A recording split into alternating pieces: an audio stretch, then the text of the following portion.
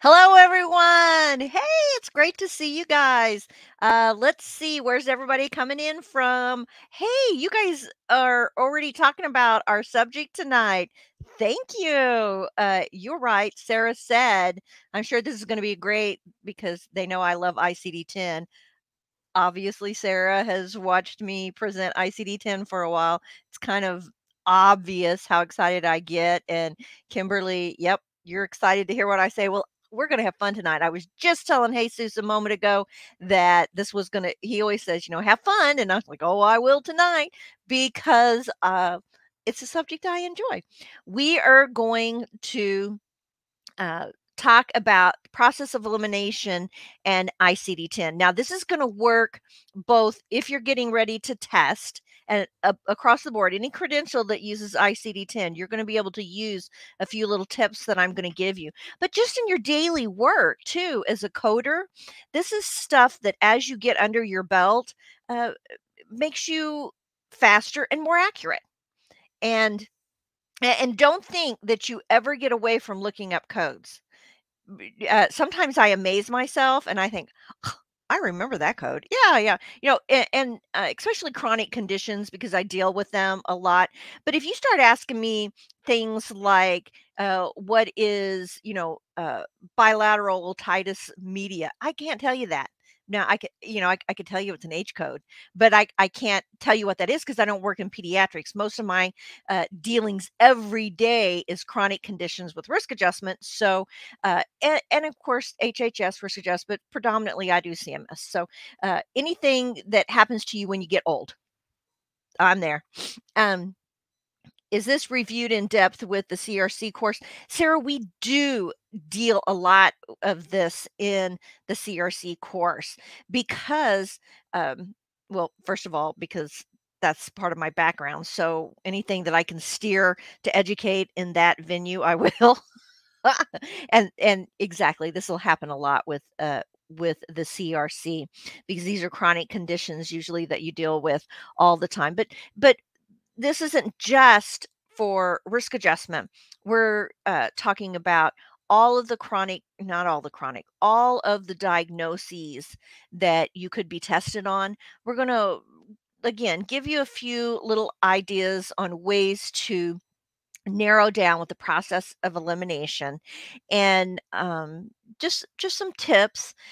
This is a CCO live event, so you're always going to be able to come back and reference this in YouTube and more casual, right? So feel free to make comments. I'll keep this eye looking at this other screen, my other monitor, and try to address any questions that you have along the way. Let's get started. Process of elimination for ICD-10. The first thing that you need to know, and I apologize for this being a little bit smaller. However, I wanted to get everything on one screen. The first step when dealing with ICD-10 is know the first character. So if you don't get anything else out of tonight, you need to memorize the first character. Now, I don't mean memorize every single code. However, it follows the alphabet, guys. You know the alphabet, so you're not going to have any trouble memorizing these. And I've done this before with other videos. Let's just real quickly highlight how to do this. If a code in ICD-10 starts with an A or B, then don't think certain infectious and parasitic diseases. That's too much. You don't have to memorize this. Know that it's going to be some type of a bug. A, B. That's how I remember it. It's either going to be a parasite, that's a bug, and again, it's going to be something in there that isn't supposed to be there, a virus, an infection. Those are A and B codes. So you don't have to use my suggestion to get through these. You can come up with whatever works and resonates with your little gray cells. Neoplasms, they're all C and D codes. Now, there are some other D codes, but that are diseases of the blood. But for the most part, think C and D have to do with cancers. And another little tip, because it's alphanumeric, think of how the neoplasm table is set up. It is set up to go through the body system. S- However, it is set up with the table so that primary malignancies is first, then secondary, right? And then it goes then um, let's see, primary, secondary, benign, or cancer in situ, benign, uncertain, all this other stuff. I can't remember the last three, but anyway, if it is a low number like C0 something, that's a primary cancer. By the time you get to D49, those are unspecified type cancers or benign cancers. Okay, so it's numeric in that way. So if you have a choice and you see two codes that are cancer codes and you have one cancer, you can almost weed them out very quickly by looking at the numeric aspect of it. It'll if it starts with a C and the number is higher, then it's probably a secondary cancer or a cancer in situ, versus a lower number will be um, the code for a primary cancer. Now, do not do this for testing purposes. Always look up the code. But if you need to look at the options, and we've got some examples here to kind of decide, is this going to be this is a secondary cancer, and I've only, and I've this was a real hard question. I saved it to the last. I'm going to go back. I got to pick something. If it's a secondary cancer and there's two codes, pick the higher number. I mean, that's going to probably be right. Diseases of the blood and those are going to be later D codes. Now, it only goes to D89, so anything from D50. Remember, that's another thing. D, halfway to 100, from D50 all the way out to the rest of the D codes are going to be blood codes. Uh, uh, Polycytopenia, or thrombocytopenia, and things like that. E, endocrine codes. Predominantly, you're going to be tested on things regarding diabetes, but anything that has to do with the endocrine system starts with an E. When you look at F codes, they're codes that make you feel funny, kind of, funny farmy type thing. Nervous system is G codes. There's two things you can remember, either Hercules Poirot from Agatha Christie. They always said little gray cells, and that's actually what you call them. They're gray cells in your brain, or ganglia, part of your brain. Then H codes are eyes and ears, hearing. Then let's see. Then you get into circulatory system, anything to have with ischemia or the heart. Think eye, heart, right? Uh, J codes, I always tell everybody about breathing. The little um, when you work on an ambulance, if you need to make sure the airway's patent, the person's unconscious, they have this little device that looks like a J, and you stick it in their mouth and you turn it sideways. You measure it from the corner of their mouth to their ear. I always remember that. But one person told me, a student one time told me, he said, well, it looks like a fish hook, and a fish can't breathe out of water. So they're breathing. Right. And I thought, oh, that was really good. K codes, digestive system, special K cereal. L, everything to do with the skin. If you want your skin to be luscious, then you're going to use an L code. M code, musculoskeletal system. M's. N, anything with a genitourinary system. Gosh, how do we remember? No. Do you have to go to the bathroom? No. Let's see. O for obstetrics, P for pediatrics. Q, if you were born a little quirky, because they're congenital codes. R codes are signs and symptoms. S codes will be where they'll be like broken bone codes. S and T's, injuries and stuff. External causes of morbidity, V and Y. Z codes, everything else, everything that tells the rest of the story. These are history of codes, status codes. I got ran over by a tractor in a parade codes, just weird things. And then, of course, they added those U codes for codes for special purposes. If they give you a U code, it's probably COVID. At least that's what they're testing you on. And Sarah says, I hope you come up with these analogies for ICD-11. Of course I will, because this is the only way I can make my head memorize it. And they are not that hard. It will not be the same.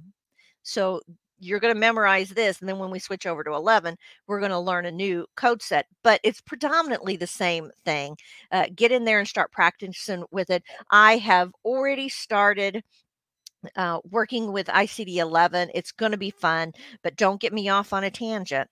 Now, the next thing you need to remember when dealing with ICD and ruling out process of elimination is you have to remember that it follows the disease process. Now, what is my mantra that I tell everybody all the time? Why do we code? And I bet you guys could probably type it out in the chat. How many of you guys remember what I say all the time? I'll give you a few minutes to type it out while I tell you why it's important to know causal relationships. It's built into the code set. And some codes are going to change due to the diagnosis having a causal relationship with another one. These are the heavy hitters: diabetes, hypertension, CKD, and CHF. Now, there's others. There are other ones, but these are the ones that you're going to be tested on and that you're going to see daily that have combo codes and causal relationships that's going to change the code. Yes, that's right. Statistical purpose happens to be a great way of reimbursement. You're right. That's not exactly the way I say it, but that is the gist. We code for statistical purposes. It happens to be a convenient way to get paid.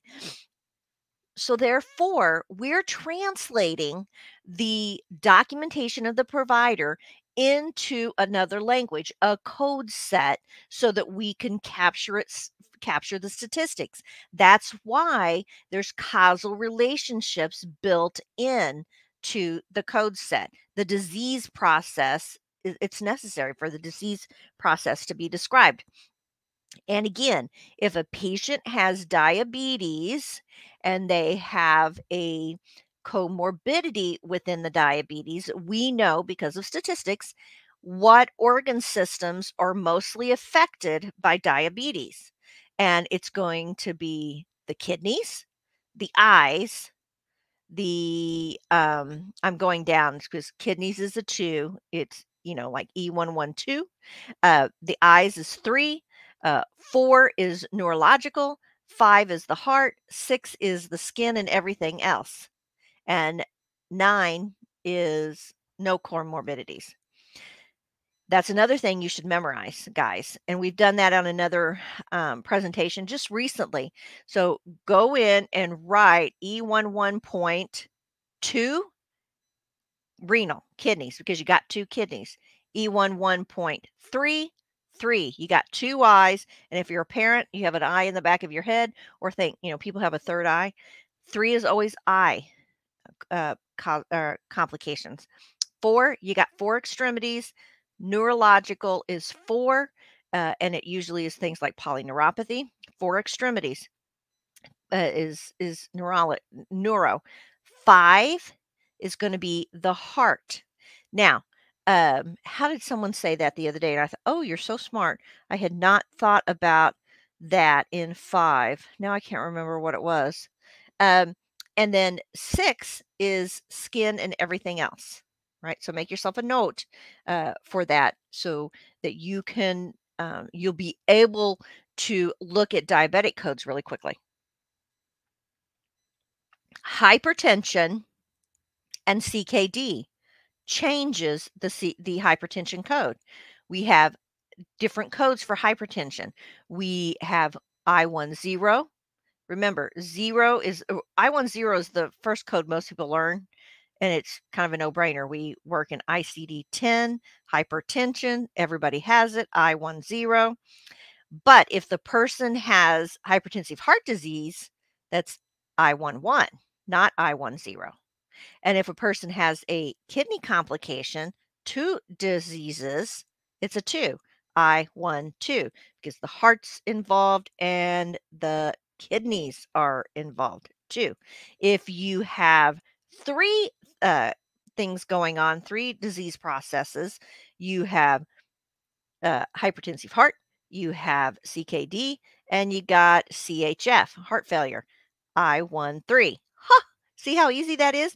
Now, oh, hand over your heart, 5 fingers. Ah, Natasha, you remembered. It may have even been you that said that. That's right. I knew there was a great way. You put your 5 fingers over your heart, and that's how you can remember that 5 is the heart. You guys are savvy. Again, study up on these codes, the codes surrounding diabetes, hypertension, CKD, and CHF, because they do change with the disease process. CKD, pretty darn easy because the stage follows the last character. If you're a stage 1, it's 0.1, N18 0.1. If you're stage 2, 0.2, 3, 3, 0.3, 0.4, 0.5, 0.6. It doesn't go up past 6. It, well, it has unspecified would be a 9. And then CHF, I50.9 means you have CHF, but you don't have any other information. And there's a place for that because if you were newly diagnosed with CHF, they need to send you off to the cardiologist or get an, ejection fraction study. They need to do an echo. They got to do other things to find out what type of CHF you have. And the type is determined on what side of the heart is being affected. Is it the left side or the right side of the heart? And that will tell you if you have systolic or diastolic. And if it's both sides of the heart, it's diastolic and diastolic on systolic, or is it systolic on diastolic? It doesn't really matter. It's because you got both of them. Okay. Now, that is a really interesting side rail that I won't get on, but I did get to listen to a fabulous cardiologist in Fort Worth the other day at one of the local chapter conferences, and I reached out to him, and we're going to get him as a guest speaker because he had some great analogies and things to tell you about, especially CHF. And I was writing notes just as fast as I could. And then I thought, oh, we'll just get him to speak for us. And then we'll have it on the record. It was really, really good and very, very funny. All right, let's talk about practice. Let's put these few things that I've already told you into practice. And I'm going to give you some suggestions, but what I want you to do is use this thought process, however it's going to resonate with you, and then you're going to use it for yourself. So you're going to understand how to translate this language. There's one thing that you do. You learn how to look up the code and translate. Okay? That's what happens in the beginning. And that would be as if, you took 4 years of high school Spanish and, you could read a book in Spanish. You can even write a letter in Spanish and stuff, but you're really not fluent. But you could get by very, very well, right? All right. But after you get a little time under your belt and you really study the code set and this stuff falls into place, that's when you get fluent. Oh my gosh, I like the way that sounded. I am going to tell people from now on, I am fluent in ICD-10 because I think in ICD-10 now. It's just such a fun code set. All right, let's do our first practice. Patients, BMI is still not at goal, moderate malnutrition, and cachexia noted. With that being said, nobody's looking up any codes at this point. What do you see in front of you? You see 4 choices. Now, if you know that the patient has malnutrition, then are you thinking that's an E code or would that be an R code, right? R codes, what did I say? They're signs and symptom codes. But malnutrition, it's actually a definitive diagnosis. So just out of curiosity, let's say this is A, B, C, and D. If you don't be looking these up. if you just had a gut feeling on what you see here, which one of these would you suspect is the correct answer? A, B, C, or D? And maybe I should have used A, B, C, or D, but I just did the bullets instead. I'm really curious what your thought process is. And then I'm going to tell you how my brain works if I didn't have these codes memorized, but I just happened to have them memorized. So kudos to me. Uh, okay, C. Lots of people saying C. Very good. Okay. Hmm. Now, if you're going to break down process of elimination, the first thing we have to do, Kimberly says D, um, is know a few things about the code. Who knows what BMI codes are? They're Z codes. Oh, we got an A in there. Man, I'm enjoying that you guys are getting really I'm really glad because you guys are going with your gut. Okay, we have everything covered. Nobody said B. That's okay because they know that it's more than one code, right? Right. So again, this statement tells us that there's probably more than one code because the person has moderate malnutrition and cachexia. How many of you even know what cachexia is? Do you even know? Is cachexia a sign or symptom of malnutrition? If it is, then it wouldn't get coded. Maybe. Okay. What if I tell you, yeah, okay. Uh, what if I told you that you, okay, the BMI is, BMIs are Z codes. They're Z68 codes. And just a little sideline, if you have a BMI of 40 and above, that would be morbid obesity and that risk adjusts. But we're not doing risk adjustment. We just need to code out what's stated here. And the first thing that you know, if you knew that a BMI code was a Z68 code, you would probably latch onto that right away and think, okay, well, it states the patient has a BMI. So it's got to be A or C or D. But the problem here, guys, is what is the BMI? BMI is not a diagnosis. BMI is something that you have. So Z68.1 is a BMI of 19. And there's a code range there, but it's around 19. But you have to have a BMI stated, the number, to be able to code it. And since we don't have a number, we cannot code Z68.1 because there's no BMI listed. Therefore, A and D are knocked out. Now, if they said the patient's BMI was 19 and not at goal, you've got a BMI, the number, because that character after the decimal indicates what the BMI is. Now, it's not 1, 2, 3. It's a weird number, but I'm telling you that we don't have a BMI. We just know the patient's BMI was not at goal. So A and D is automatically out. We don't have that information.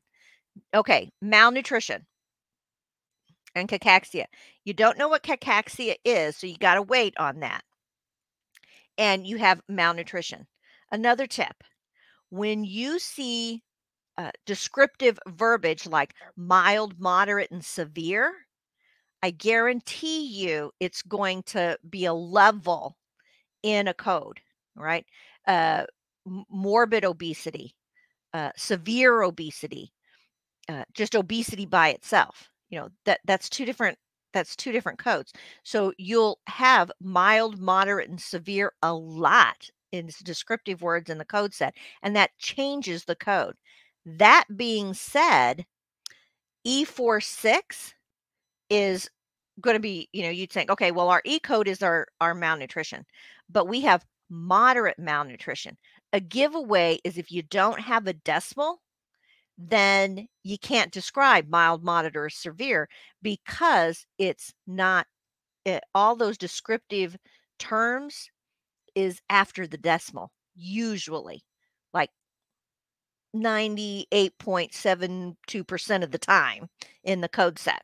So the fact that E46 doesn't have descriptions, anything after the decimal, I would have tossed that out in my brain if I was quickly thinking.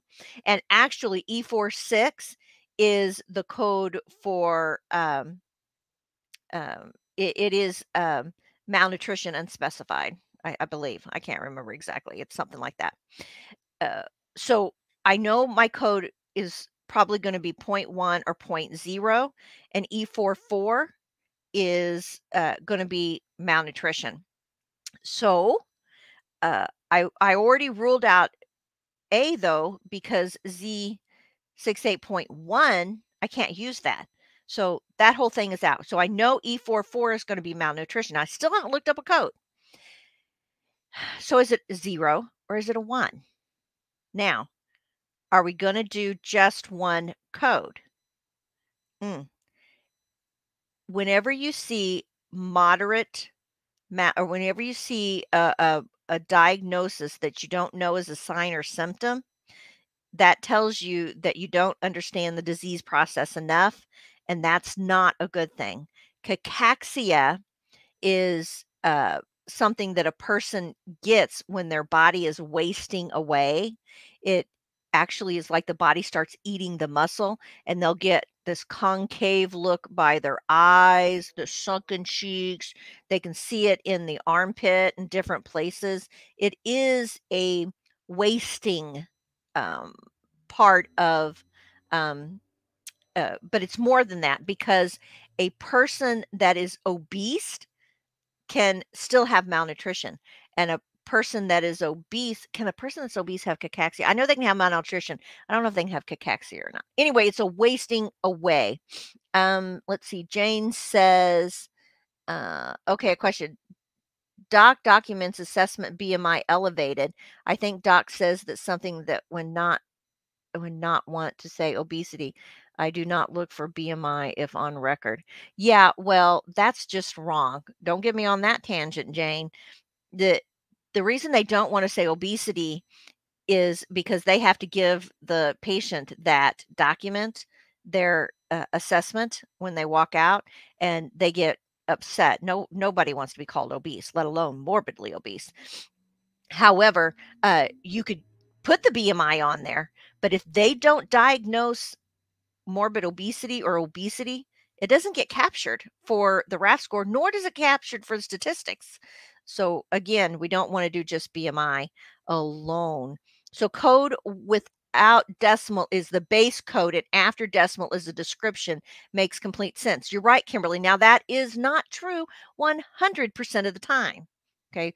But for the most part, if you're having to rule out and look at questions and processes of elimination, that's going to do it. The last character is also going to be giveaways. And while I'm on that, I want you guys to write this down because I just thought of this and I did not put it in the slide in this slide deck. If it's an 8, so anything 0.8 or 8 at the end of the code, that usually means other. And other is defined by the code set is the provider defined it.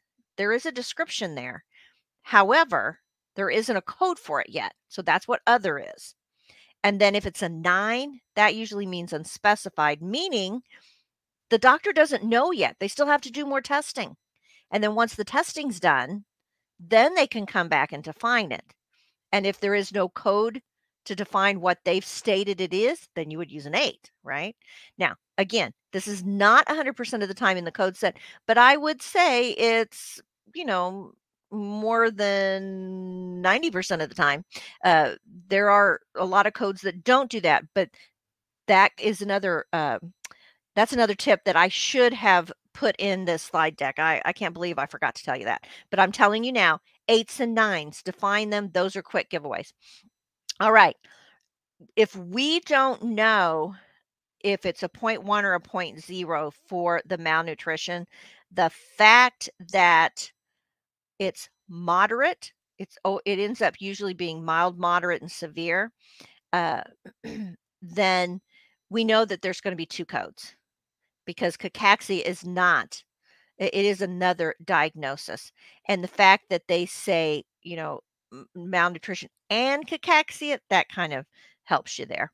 So I would pick C in this. And actually, I would be right. But you can't think mild is a 0, 1 is moderate, and 2 is severe, or however you can't do that, because sometimes it's not, it goes the other way. And actually with malnutrition, it does. The higher number ends up being mild, and moderate, and then severe is the lower number. It's just really weird, but it goes backwards. Um, Usually it doesn't do that. All right, so now we know, without having looked up a single code, which one we would go with if we were in a hurry or if we wanted to weed out. So what are we going to do when we do kind of narrow this down really quickly?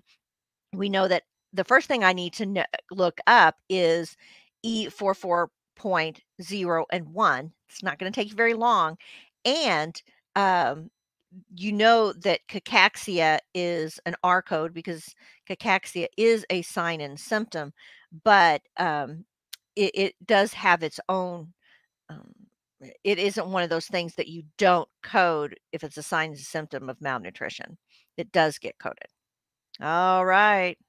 Let's move to the next one. I think I've worked that one to death. Here is a fun one. This is one that I give advanced students to see if they've got it, if they can figure it out. So we have a new diagnosis of PVD, skin ulcer on left elbow, and hyperlipidemia complicating diabetes. What is the first code that you're going to look at to rule out? I'm really curious what you guys think. Just give this the old Harry coding eyeball, or what are your little coding spidey senses telling you? If you had to pick A, B, C, or D, which one leaps out at you first? And I'm just going to take a little sip of drink of my mango juice while I'm going to keep my eye on there. Come on, guys, look at that really quickly. Don't overthink it. Don't be looking up codes. Just guess, which one would you think it is, quickly? Because if you wait too long, that tells me you're looking it up. Okay, C, to remove. Okay.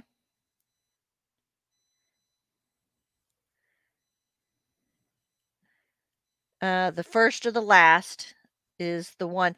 Now, wait. Which, okay, you're saying that the answer, most everybody's going with C. Jane, are you saying the first or the last, that you think it's the first or the last one? Okay. Maybe C. There is no D, Lisa. Oh, no, I'm sorry, E. I looked at that wrong. It's getting late in the day. A, B, C, D. Sorry, Lisa. Okay. All right. Very good. You guys did a good job. All right. The first thing that's going to allow you to rule out any one of these is, whenever a person has any type of skin condition, ulcer, or whatever, you always have to stage it, no matter what. All ulcers have to be staged. So, what are skin codes? L. We want luscious longevity in our skin, no wrinkles, L codes. So this has to have an L code. Whichever ones of those does not have an L code listed gets tossed. That's D. D is tossed. There is no L code. And we have an ulcer on the left elbow. And it doesn't matter if you got a combo code or anything. You have to have an L code. It's a guideline, to stage all ulcers. So, we know that the last one's out. D's out. Just draw a line through it. Next, how can you rule out another one of these? Right? We toss out D. The next one we're going to toss out is, Kimberly says toss out B. Why are we tossing out B, Kimberly? I'm curious as to what your thinking is. Tell me why you toss out B. Because I was going to go with another code to rule out first. No, B is good, Jane said. Okay. All right. I would toss out A. Just got in, going to listen only. Okay. Why are you tossing A? Mixed hyperlipidemia. All right. Uh, that's a really good one. Okay. The next thing I would look at is your diabetic codes. E11.9 means the patient has no diabetic complications. Does this person have a diabetic complication? Is there any causal relationships within this description? There is. They're all over the place. So, um, first of all, you have to know what PVD is. It's peripheral vascular disease. And whenever you have a diabetic with a skin condition, you got to code that. So we're going to be coding for there's complications here. Anytime a diabetic has an ulcer, boom, it's not going to be an E11.9. So any one of these choices that's E11.9, toss. That's a dead giveaway. They will do that in testing a lot. They will also put E11.9 with other diabetic codes. Toss it. Absolutely not. You can't do that. You can't say, oh, my patient has no complications to their diabetes, but they have a skin ulcer. And so now I'm going to code the diabetic with a skin ulcer code. No, you can't do that. Okay. Diabetes and PVD, that's right. There's a complication. There's a code for that. So now we've tossed A out and we've tossed D out. We're left with B and C. Now, someone nailed the next code that I would have looked at to rule this out is the hyperlipidemia code. E78 is hyperlipidemia, but after the decimal describes what type of hyperlipidemia, and they said mixed hyperlipidemia. So I just happen to know that mixed hyperlipidemia is E78.2, I think. Hyperlipidemia unspecified is 5, I think. Let me just double check that. I don't want to make a liar out of myself. I just happen to have the encoder open over here. Now that I'm getting tired, I don't want to say that. Let's see, E78.2. Yes, mixed hyperlipidemia is a 2. 5 is unspecified. Hold on, I'll show you here real quick. Just bring it over. Looky there. Mixed hyperlipidemia is a 2, and hyperlipidemia unspecified is a 5. You might want to memorize that because you see a whole lot of hyperlipidemia in your daily coding. All right. So, what type of hyperlipidemia does this patient have? We don't know. So it's unspecified. So it can't be E78.2. That would be incorrect. So we just ruled out A, B, and D. Now you may feel a little bit panicked. Will you have this available after the live lesson? Yes, Maria, this is going to stay up on YouTube. So share with all of your friends. And Gloria makes another point. I7 3.9 gets tossed. You know why it gets tossed? Because your the diabetic code takes care of it.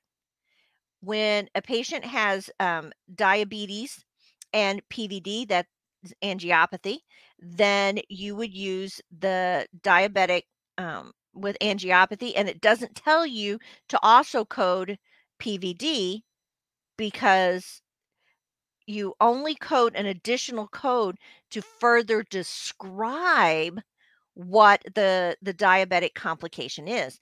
And that would be saying, oh, my patient has um, uh, diabetic PVD or angiopathy. And by the way, they have PVD also. So my patient has PVD complicating their diabetes. Oh, and they have PVD also. No, you don't do that. Now, if your patient has CKD, Says, "Oh, my patient is diabetic, they have CKD." Oh, if they have CKD, I need to know what stage it is. Oh, okay. Then I'll do a CKD stage code. Same thing with a patient that has an ulcer and they're a diabetic. My patient has a diabetic foot ulcer. Oh, they do? Okay. Well, then you got to tell me where the ulcer is and what stage it is. Oh, okay. Well, that would be an L code. See what I mean? So, very good. And let's just real quickly let me run through what these codes are. When you see E11.622, 6 is skin conditions and everything else. So 622 is the diabetic skin ulcer. Then E11.69 is interesting because they stated hyperlipidemia complicating diabetes. That's not a causal relationship. And so it would be E11, type 2 diabetes, with other complication. What's the other complication? Hyperlipidemia, 9. E11.69 takes care of that. Then, so what is the other complication? Because other is something else. Oh, it's hyperlipidemia, but I don't know what type.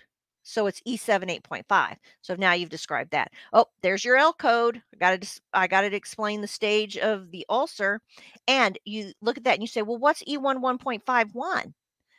That's the PVD, diabetic with PVD or angiopathy.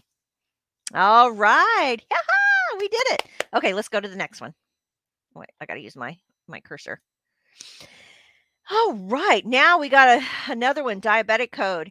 Give this one the old spidey senses. What do you see, guys? What do you see? What is the first code that you're going to look at that's going to allow you to rule out? There's a whole bunch that I could rule out just by eyeballing this. Does anybody, come on, real quickly, guys, tell me what you're thinking. Don't overthink it. Don't go look it up in the book. Just let your gut tell you what's the first thing you're going to look at. Stages of CKD. Excellent. You're right. That's for insulin use. Absolutely. The I-10 code. Yes, you guys got it. Type 2 DM is E11. You're right. See? Okay. So let's start at the end. I often look at the end of the list that they give you because this is really, really common. This would be a classic test question. In fact, they would probably word it up a little bit more, but it's not uncommon for them to give you 5, 6 codes that you have to go through. Okay. And that's going to make you sweat a little bit when you open up that test booklet and you, oh my gosh, the very first question, I got to look up all these codes. No, you don't. You narrow it down. I have a patient that's a diabetic, they're type 2, and so they're on insulin. I have to say their long-term insulin use, that's Z7 9.4. You might as well just keep that under your belt, memorize that. You're going to see it a lot. So since I know that's a Z code, there's no other Z codes. You don't even have to have it memorized, Z7 9.4. I know it's a Z code, and I have to have a Z code because it's insulin use. And so that means I can automatically knock out A and D because there's only 2 choices that have type 2 or have insulin. So now we know it's B or C. See how quickly I knocked out those codes, and we haven't looked at any of them yet. Now, the very next step, what are you thinking, right? We know it's either B or C.